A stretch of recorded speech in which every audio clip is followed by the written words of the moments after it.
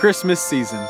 So I guess technically it would begin on Black Friday, where traffic is so heavy you can only go like 5 miles per hour on the highway. And it always seems as that exit gets closer, the speedometer gets lower. But we do it anyways. Doing it to find that perfect gift for little Anna and little Timmy, because their expectations are oh so high for when Santa comes down that chimney. And don't even get me started on how much food will be consumed. Eat so much that you just pass out in the next room. Wake back up at around 2 to go back up for around 2. Ding ding, I can just hear those Christmas bells ring.